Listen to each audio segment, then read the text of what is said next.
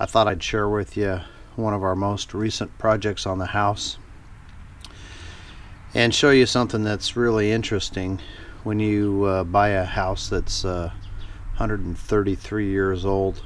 Some of the things that you can find when you're tearing things apart and trying to fix things up. So I've got a doorway that was put between what used to be a patio and the outside.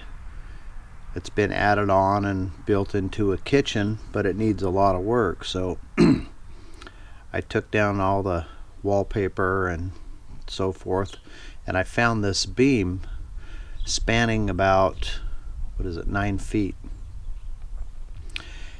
And I'm just so you guys know, I am not a carpenter or an expert in any of this. I'm just a do-it-yourselfer guy, and YouTube is my teacher, so, or internet for source of information. But let me show you the beam that I took out of that location, and then I'll show you what I did to fix it.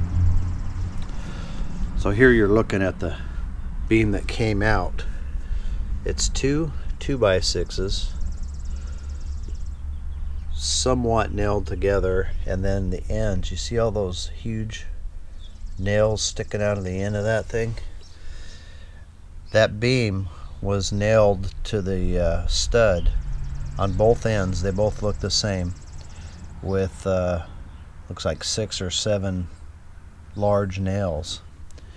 And then in between the boards to build this beam, they just stuffed in some spacers, just scraps of shingles, it looks like, old wooden shingles, to give you the proper spacing so you have a 3.5 inch wide beam so it fits in the wall.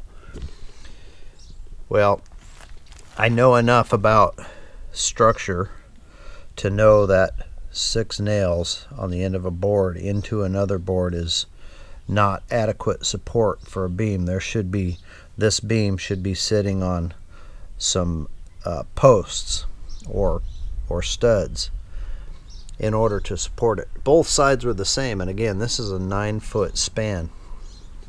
So what I ended up doing, I thought, well, I wonder how long that's been in there. It held, surprisingly. So then I built this beam.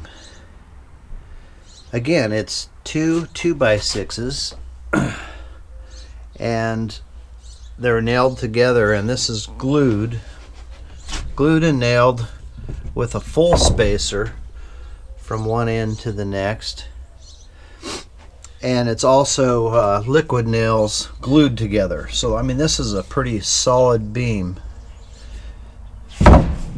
And then I had it supported by the wall studs, or I think they call them jack studs or something like that. Anyway, I put this beam in there, and this one I opened it up 10 inches, so this was almost 10 feet. Put it in. By the end of the day, I had a slight bow in this beam. I could see it as I walk into the kitchen, and I realized that it was not adequate to support the weight above. So after sleeping on it overnight, woke up the next morning and did some more research. So this is take 2. Let me go inside and I'll show you what I ended up doing. Had to pull it out again, pull the beam out, and this is what I ended up putting in there. Now it might look kind of funny because I've got this camera on wide angle, but I don't know how well the light is. I ended up putting this beam in, and this beam here is an actual beam. It's made for this. Finally, it took me a couple tries to get it right, but this is what they call a LVL, laminated veneer lumber or something like that. And this one is two beams bolted together with special bolts, and a lot of them, to give it the strength that's required. And then as you can see, I've got it supported on 2 jack studs there with a spacer in between to give me the distance that I need to fully support. And then on this side, I basically have the same thing, two jack studs in there to fully support the beam. And those go clear down to the floor. And Ruger's helping me out. The floor also right there is supported with foundation clear to the ground, because this used to be an exterior wall right here across this span. This one also used to be an exterior wall, and I had to cut into the wall to get to the stud so I could bury this beam. And then eventually this will be built out and then covered up with sheetrock so that you can't really see that exterior part. But there's some lath and plaster on the interior wall there. And then this whole area here, this kitchen, used to be like a back porch or a patio or something, but it was converted into a kitchen I don't know how many years ago. But just to let you know, these are some of the things that I'm dealing with as we go through trying to bring this house up to speed. And this kitchen is the biggest project that we have. I've done a little bit of rewiring up here, putting in a couple light fixtures and removing the wires to where we actually want the lights to be. Tore out the upper cabinets, and then we're going to end up tearing out these lower cabinets. But that's the project on hand right now. Get this sheetrock up here. I got all new insulation up there, and then of course this beam installed.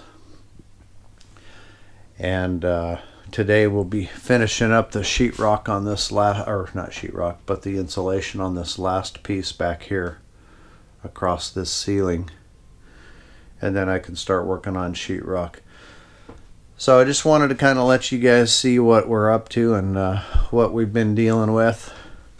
When you're a do-it-yourselfer rookie and you have no clue what you're doing, you got to do a lot of internet research and that sort of thing to make sure we're getting this done right, or spend the money and have a professional come in here and do it. But I have the time and I have little money, so this is how we're going to do it. I know there's some of you out there might know a whole lot more about this than I do, because like I said, I'm far from a professional. I really don't know what I'm doing. I got to look it all up. But it's coming together, and I really wanted to take this video so I could show friends and family, and they can see some before after as to what this place used to look like and then what it turns into. Hopefully it's not a disaster,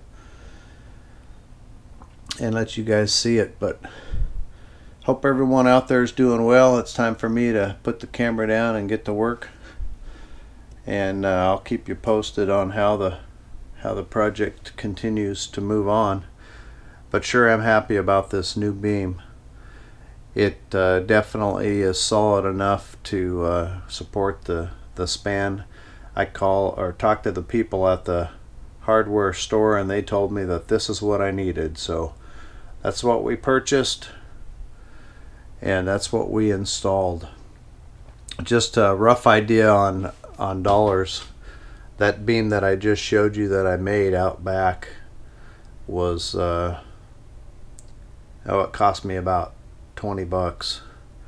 But this particular beam, the correct beam, of course, was more expensive. This one was about $100 by the time I got the bolts and the beams and 2x4s to support it. So $100 to keep the roof up, well worth it to us. And I actually slept a whole lot better last night than I did the night before, once we got the beam installed what I believe to be correctly. So I guess we'll let you go. I'll get back to work, and I hope everybody has a good weekend. See you on the next one.